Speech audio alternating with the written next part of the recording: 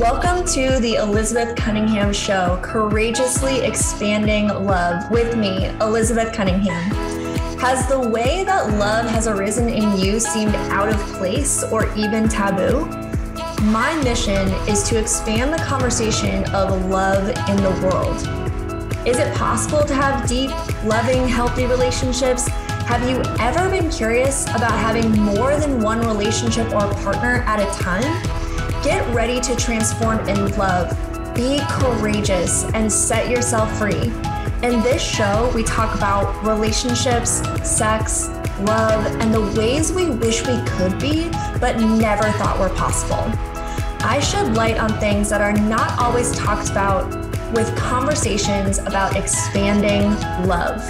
The Elizabeth Cunningham Show starts now.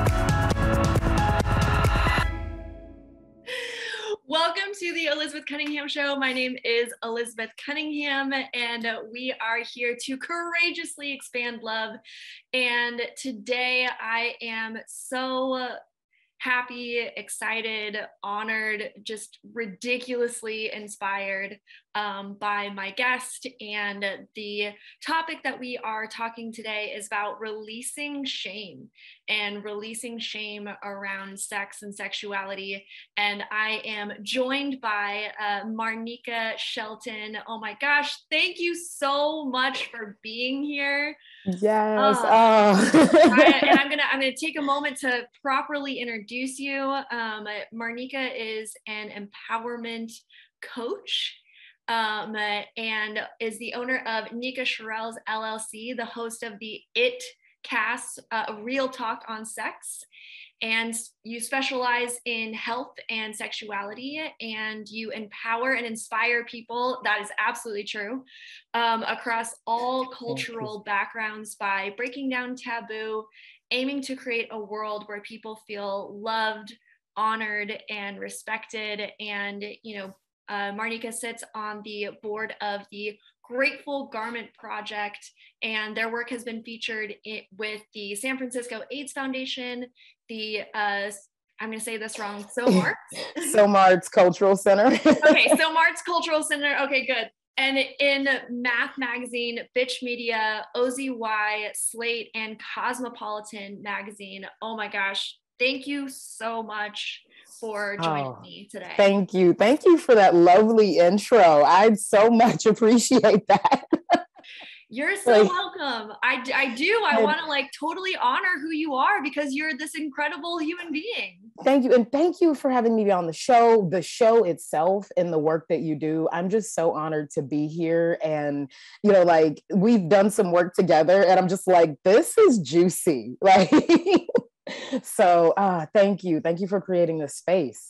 Yes, you are so welcome. Yeah, well, we had such a great time on your show. I had to invite you on mine. Yay. We'll have to post them together. Yeah, there you go. Perfect. All right. Well, we are going to dive into, our topic today about shame and sexual shame specifically, and then how to release that shame.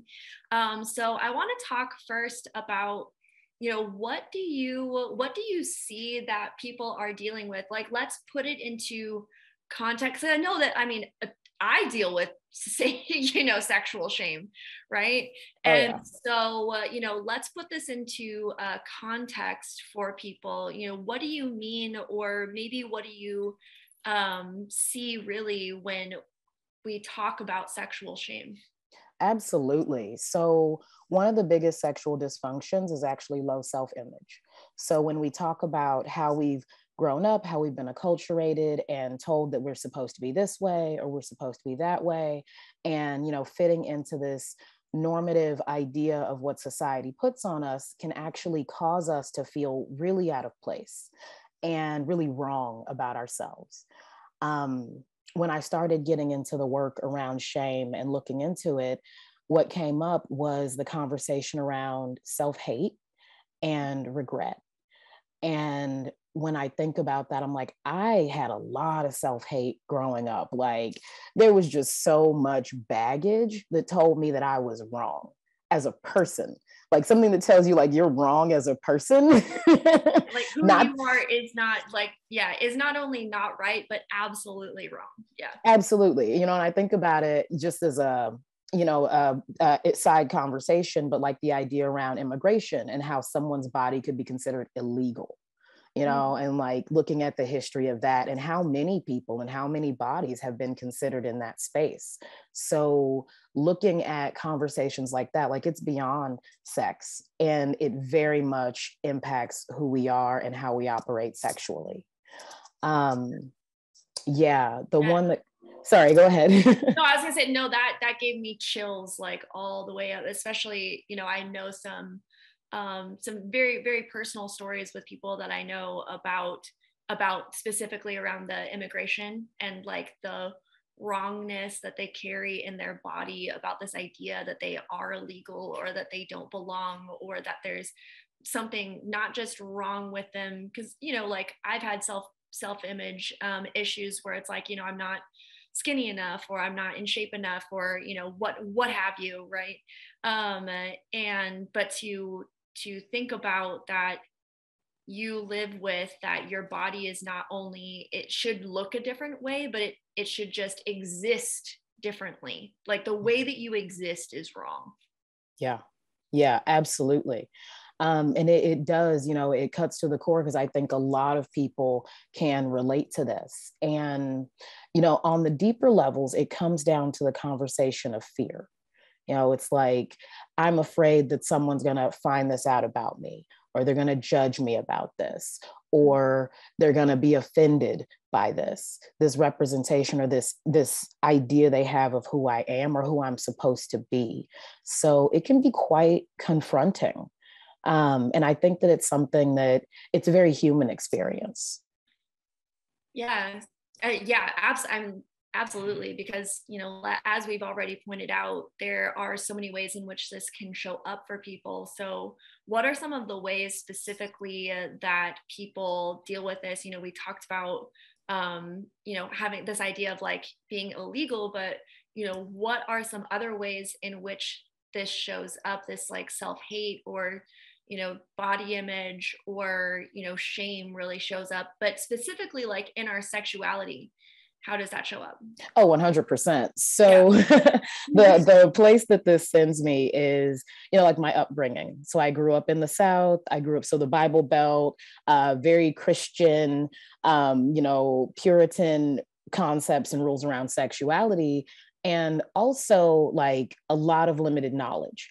And what that brought up for me, you know, there were conversations when I was a kid in Bible school where one of the instructors said, God made Adam and Eve, not Adam and Steve. Right.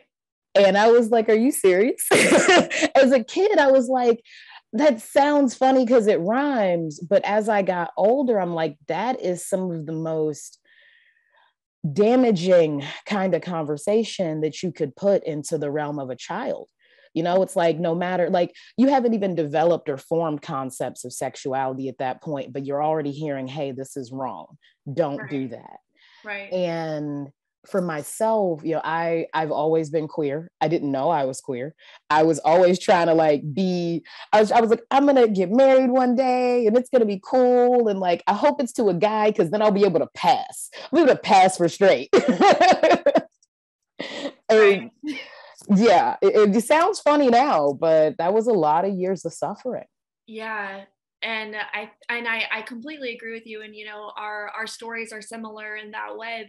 And I think that a lot of people can relate to that is that, you know, even before, because, you know, as you're learning your own sexuality, most of the time you're trying to reconcile the feelings that you have versus, you know, what's acceptable, what's okay out here, what you're being taught.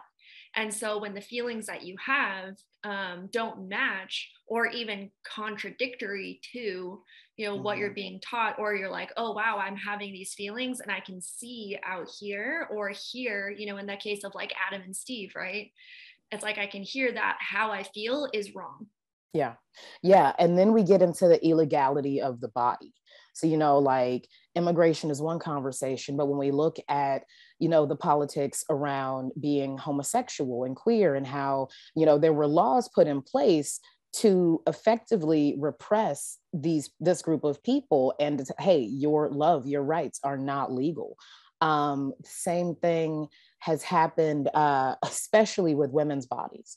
You know, like you don't have the autonomy of your body to choose. You don't have, you know, the conversation that allows you to feel safe and secure inside of who you are. And it absolutely happens across the board. There are and the eugenics movement. So that one was the whole "Are you fit to marry?" conversation. So back in the turn of last century, around the 1920s, there came that conversation of, are you fit to marry? Are you sane? Are you wealthy? Are you white? Like, are these different things that if you didn't fall into these categories, you were forcibly sterilized against your will, because therefore you were not fit to procreate. So looking more at illegal bodies and how that's shown up and how that can impact us.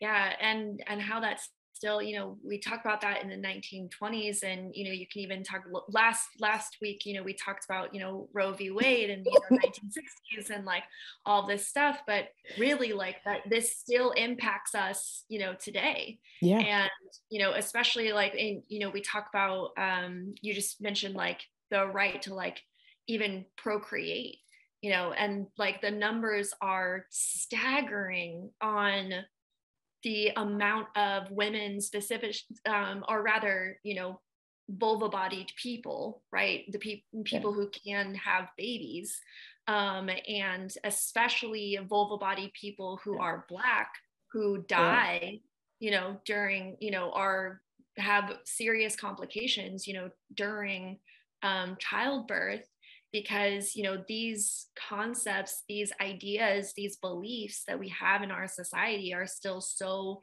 prevalent that even if it's not like quote unquote illegal, it's still ingrained in how we act and how we treat people as well. And the shame that we carry around these things. So assigned female at birth is one of the terms that we utilized, you know, talk about, like, it's not just a woman thing. It's not just a reproductive thing. It's like, have you been acculturated as female in this society? And that's a whole broad concept around gender. Yeah, I was gonna say, well, I mean, and all of the things that we've touched on, you know, we really could expand into for days and weeks and years and lifetimes. Whole other episode. Yeah, exactly. And but yeah, we are going to stay on the topic of sexuality in this conversation, and we are going to take a break here really quick. But when we come back, you know, now that we kind of understand like more broadly what this topic is, I'd really love to hear your insight, your take on sexuality, and really diving deeper into this aspect of shame and sexuality and how that impacts just day-to-day life. Like, that's kind of my next question for you, but we're going to cover that when we get back from the break. So everybody stay tuned.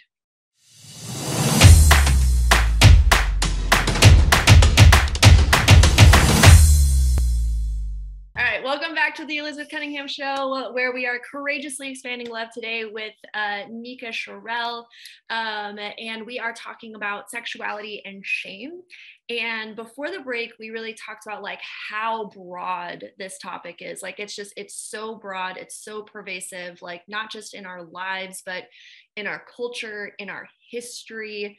It's so huge.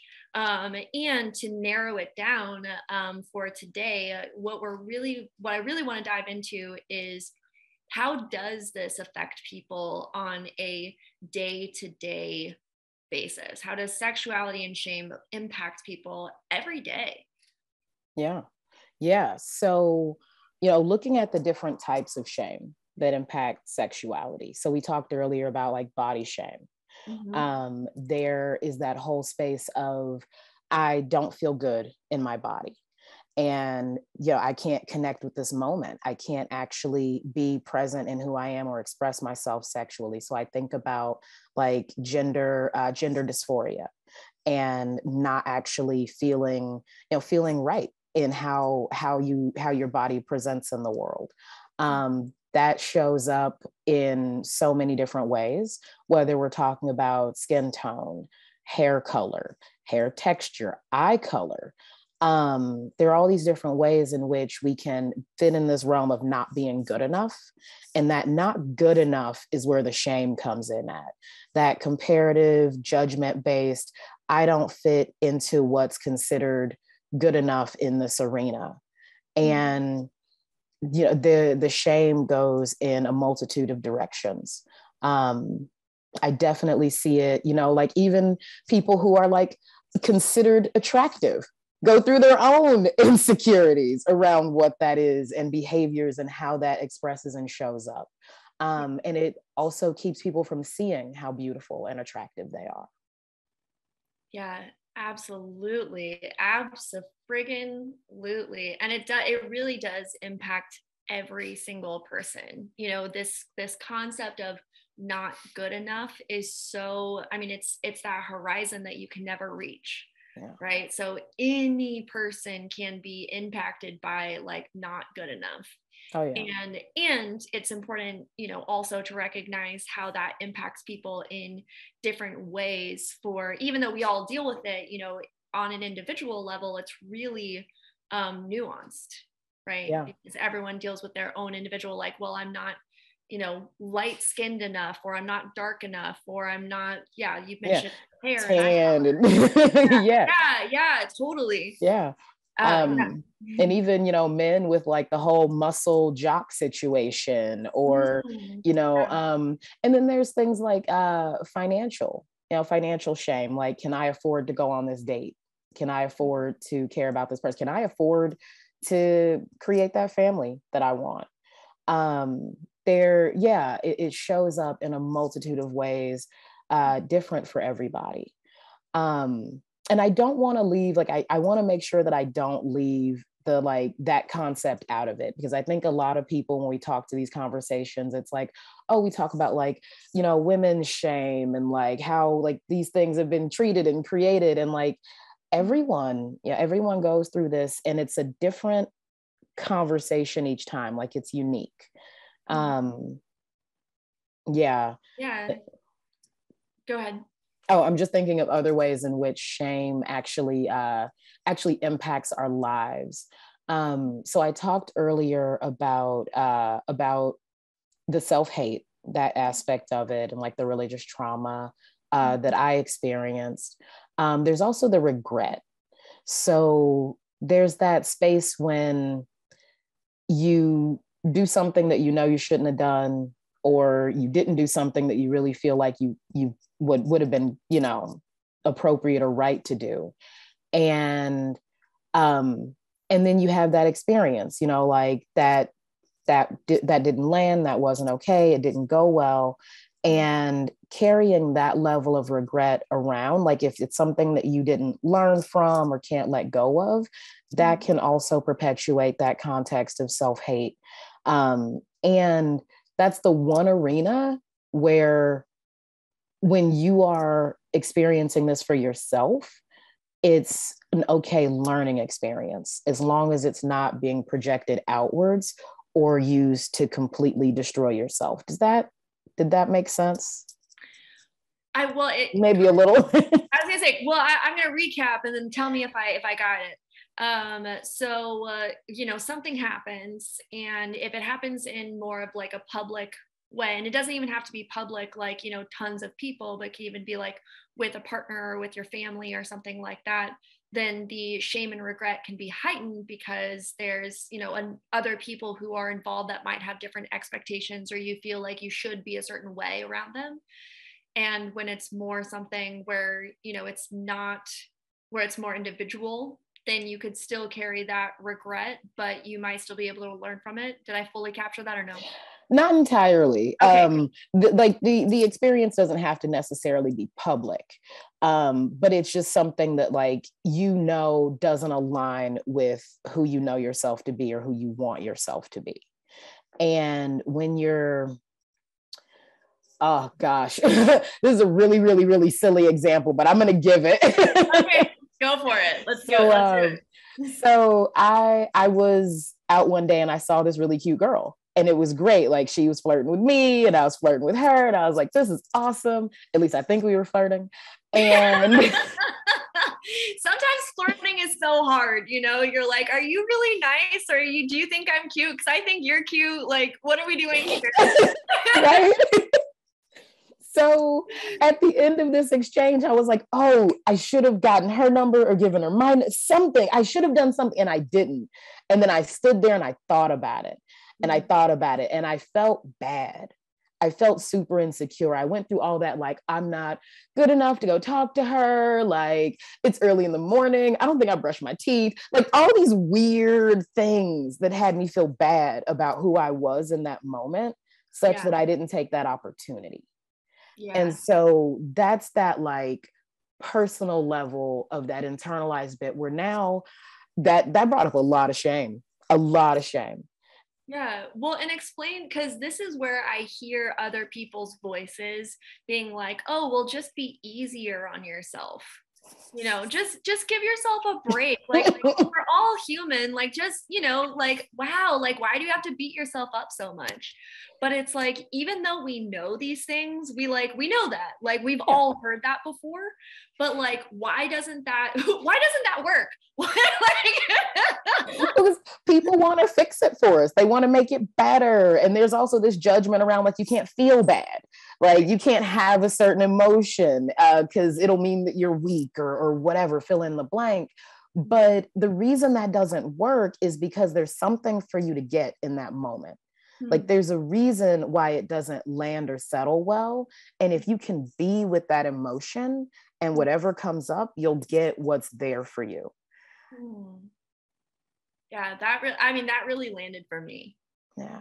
Where if you can actually just be with the emotion and you don't have to suppress it. You don't have to be like, oh, I shouldn't be feeling this emotion, or I should be, more compassionate to myself or whatever. Like, instead of trying to fix it right in the moment, just being like, oh, like, I feel disappointed or upset or like let down or whatever, right? Like, sad. I feel sad, and just allowing yourself to let yourself feel that. How about instead of, buck up, Chuck, it's just why can't we just be like, you know what, it's okay to feel that. Yeah. And not judge our emotions, not try to fix them, put them in a box or whatever is supposed to happen.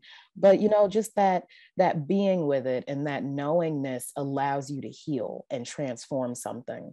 So this is actually coming out of a question that someone asked in one of my workshops around, is there ever a situation where shame is a good thing?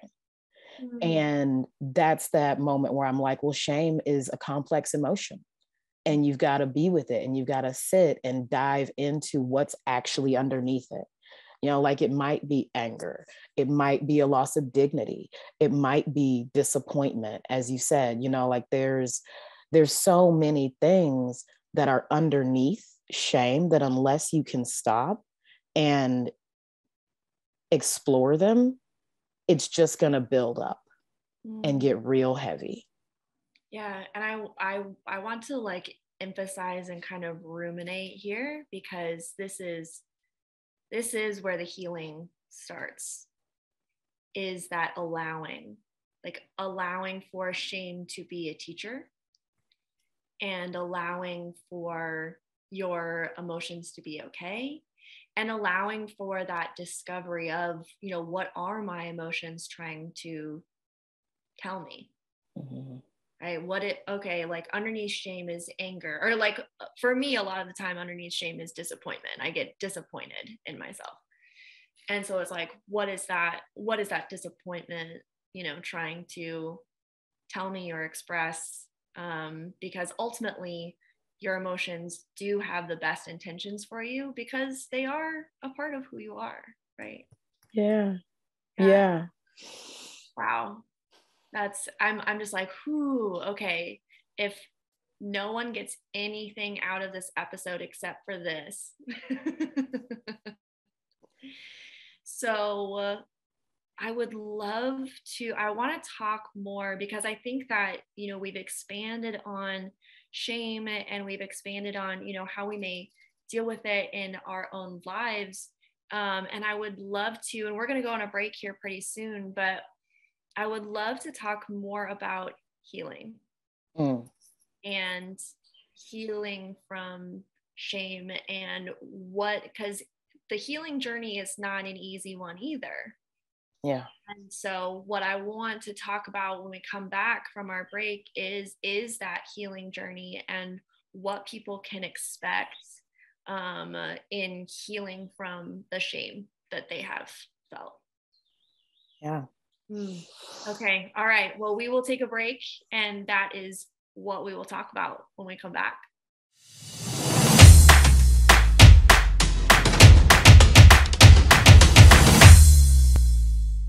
All right, welcome back from our break. You are watching the Elizabeth Cunningham show, Courageously Expanding in Love, and we are here with Nika Cherelle. And where we got to before our break was that space of allowing ourselves to feel whatever emotions are there when we allow ourselves to listen into the shame that we're feeling. And wow, that was really deep, really incredible. If you're just tuning in now, definitely listen to the recorded episode after this comes out. And what we're going to talk about now is, okay, now that we've allowed ourselves to feel into that shame, to distinguish what are the emotions that are underneath that, and really listen to ourselves, listen to our bodies. What does the healing journey look like now? Because I know that it's not an easy one, but what do you see, Nika? What do you deal with? What do your clients deal with? What does the healing journey look like? Yeah, the biggest thing that my clients deal with actually is letting go of judgment. Like when tell me more about that. When an experience is acknowledged that there's shame around, something comes up and there's that upset, letting go of the anger, the judgment, the conflict within themselves, like how could I let this happen to me, or how could I do that, or like, how could I even feel this way about myself? Like, how could I have felt this way about myself this whole time? Like that one is a really, really deep one when people are like going in, because I think it's easy to forgive yourself on the surface. Like, oh, okay, I made a mistake. Like, okay, not a problem. Move on. That's like the cognitive part where it's like, that's the knowing. It's like, yes. Well, know that I am okay because see, look, my body is intact. I am breathing oxygen. Like, I'm okay. Yeah. And we're not getting into those deeper levels of what created me putting myself in that not okay situation, or what created me feeling this about myself or others. One of the things that when we have the experience of insecurity, or when we're judging other people, it's really that like feedback loop within ourselves. So the thing that comes up for me is like, I've been in business 10 years. I love my company. It's wonderful. And the whole time that I was getting to being here, I didn't see how awesome it was. Like, I was super insecure. I was freaked out. I was sad. I was fill in the blank about it. And I stopped and I looked back one day and I was like, wow, this was really incredible. And I wasn't operating like it was really incredible. I was really hard on myself. And when I stepped back and I looked at that, it was so heartbreaking. It was like, I did this to myself for so long. How could I do this?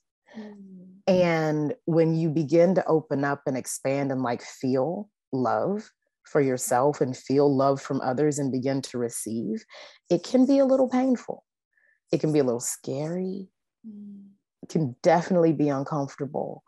And it's part of that process. It's one of those steps. Yeah, being able. Yeah, I see that with, and, in the context of sexuality too. Like I didn't come out as queer until I was 29, which now thinking about it, I'm like, oh, 29, like rock star status. Good for me, but like hindsight 2020, right? But at the time I was like so ashamed. I was just like, I feel like a fraud. I feel like, because, obviously up until that point, I'd really been dating mostly inside of like heterosexual relationships.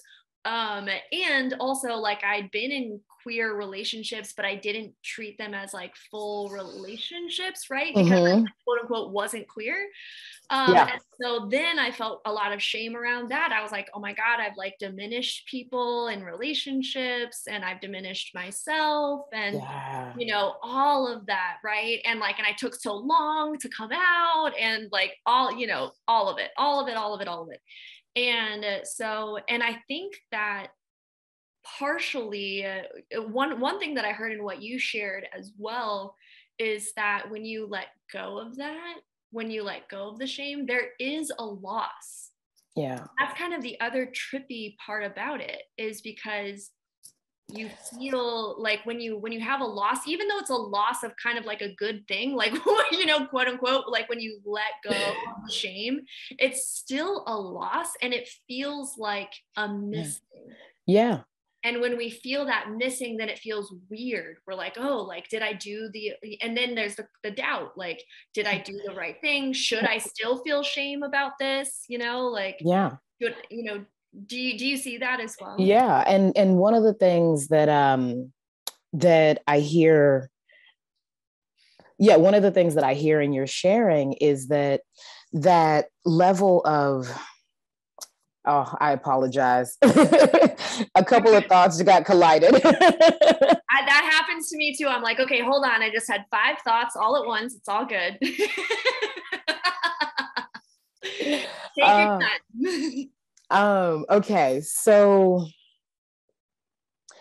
the level of shame when we're talking about like relationships and that whole coming out bit, that's actually what's there for me. So you talked about coming out at like 29 and I'm like, I came out like 5 times between the time I turned like, no, probably 12 times from the time I was like 16 until I was like in my late 20s.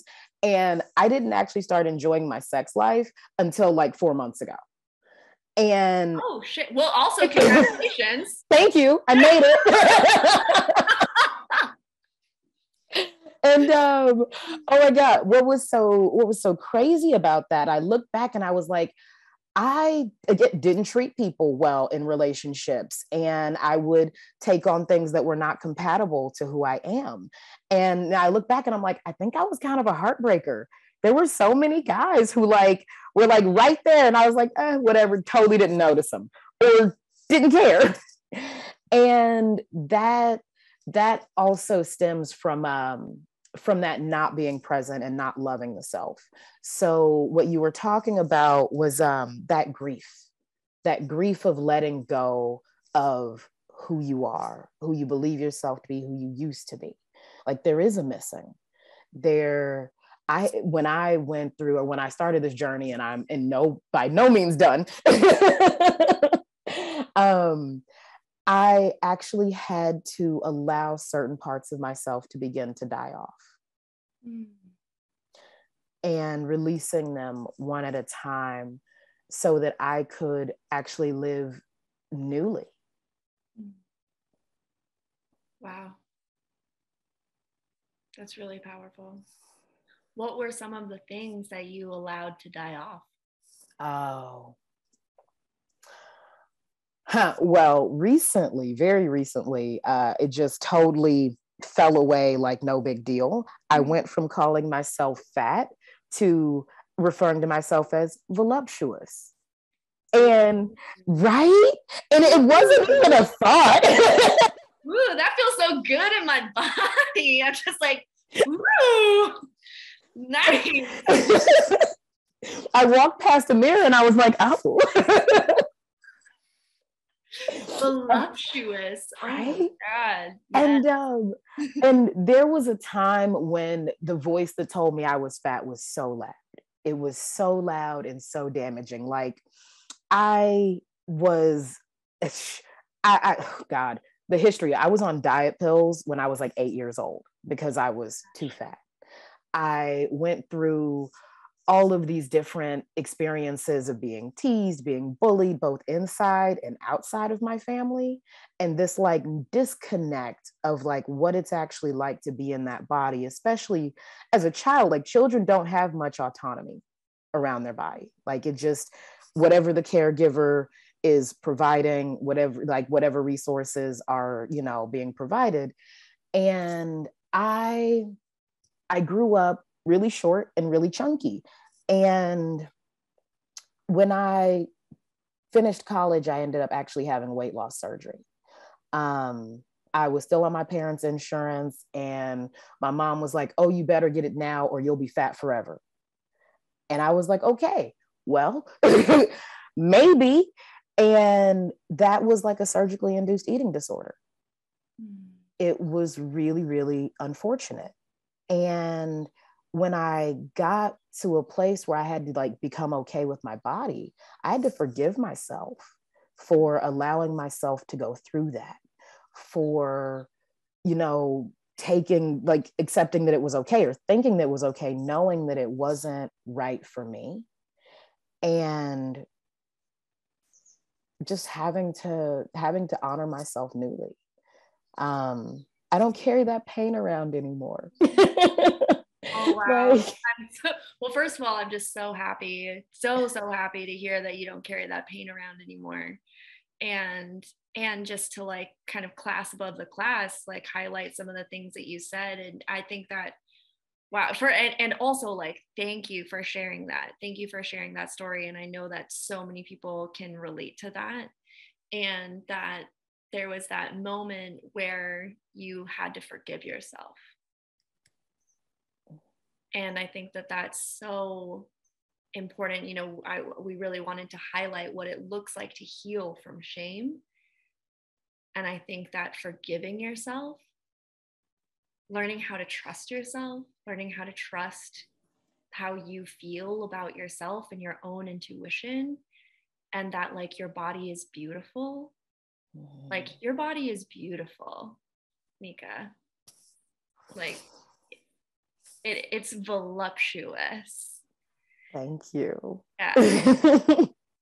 But you wouldn't have been able to even hear that compliment. Like I would have thought, I thought that about you. I haven't known you for that long, but I've always thought that about you.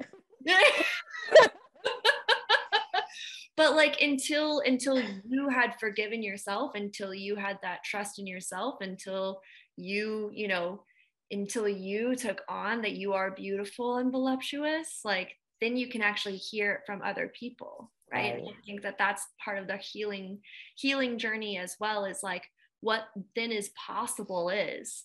And I'm going to leave that as a cliffhanger because we're going to go on another break here. Yeah. Yes. I freaking love you. But we're gonna go into now what's possible. That's what's next. All right, stick around. We'll be right back.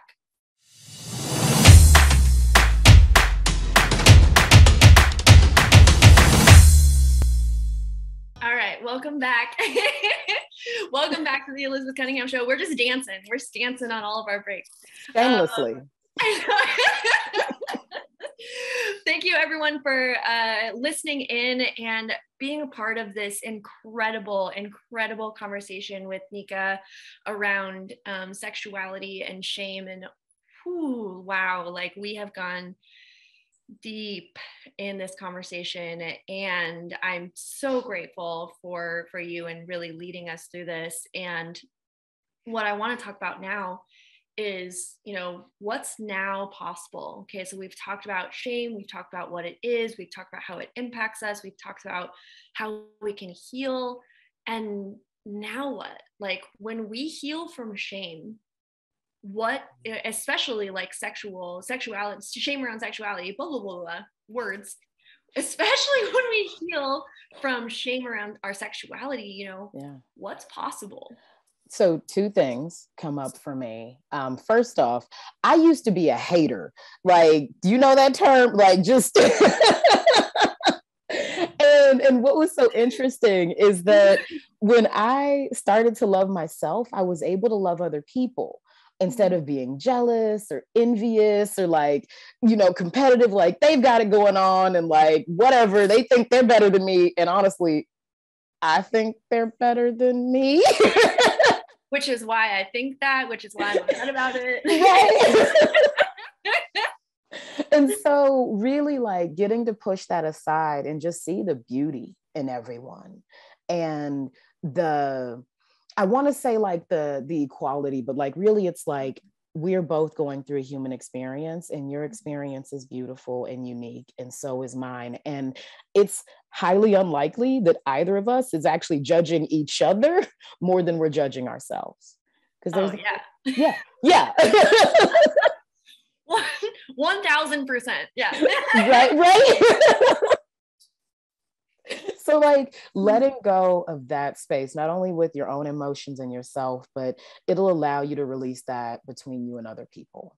And then when you release that, oh, sorry, were you going to? No, go ahead. You said two things. Okay. No, you said two things and I interrupted you. Okay, say the second thing. So the second thing is communication. The ability to communicate. It makes possible for you to communicate your needs, your wants, your desires without fear or fear of judgment. And it also allows you to communicate your experiences. So like for myself, to be able to talk about the fact that I've been sexually assaulted, the fact that I can talk about what it was like being raised, you know, growing up as a young Black girl in a time in a world that told me like, that's not okay. Seeing so many different aspects of my own personal trauma and being able to share them with the world such that it can heal someone else. I think that's the fifth time on this conversation where I've just got whole body chills, because that's so beautiful and so profound. And when you are able to heal, and then you can talk about it without that shame, and just talk about it in general, and to be able to talk about it without that charge too. Right. Like there's like a charge that it has over you. And then when you're able to release that, and you can just say like, yeah, this is what happened to me, or this is what my experience was, or, you know, and now that I've released it, this is what's possible now for me. And then when you are able to do that, it does open up a space for other people, for them to step into, for it's like, this is what's possible. When you are what's possible, then there's a space for people to be that too. Exactly. They get permission, you know, it's the allowing and the invitation to be able to step in. So yeah. Whew. Wow. Well, I almost have like a mind to be like, all right, episode done, and like just have to just stop right there, because that is incredible. And thank you for bringing us all the way, you know, to this point. And you know, I'm gonna go into my end of session questions. Okay. Which is, if people were going to have one takeaway, if you could just give, you know, someone one nugget from what we shared today, what would that be?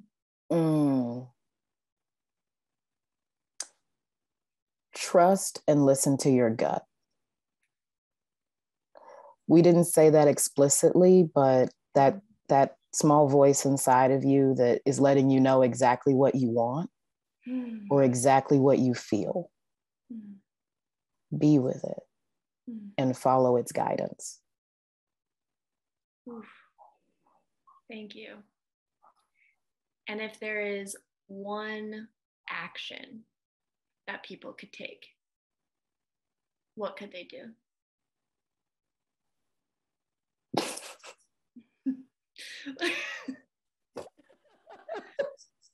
Okay, so my first thought was like, take yourself on a date. Like, it seems totally silly. I think that's amazing.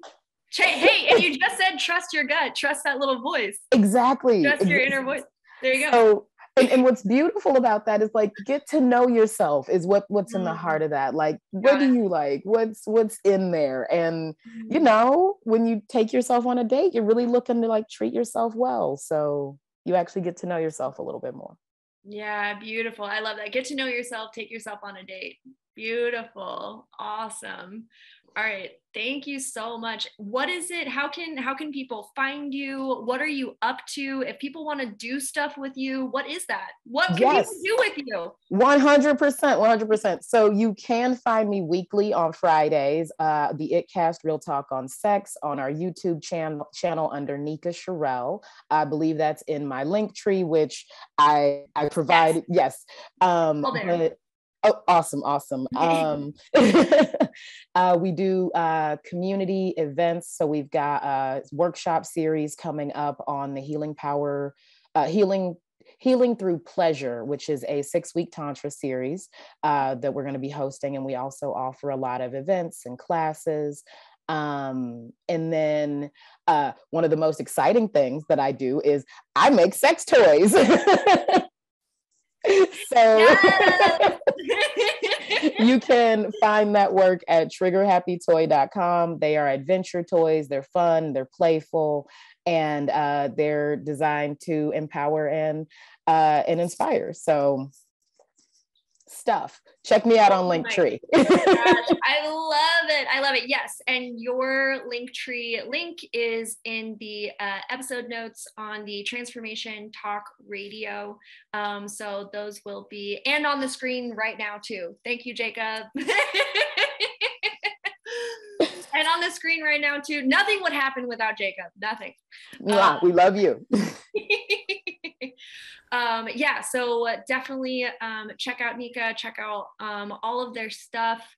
I mean, if you haven't already gathered from listening to this episode, they know what they're talking about. It's amazing. What it looked like you're gonna say something. Yes. And if you would like to check out the work that I do in person, I am going to be speaking at the Some of Us Fest this summer. It's the weekend of May 17th through 22nd. And I'm going to be offering the full shame, like healing sexual shame workshop with them. So definitely keep an eye out on our calendar.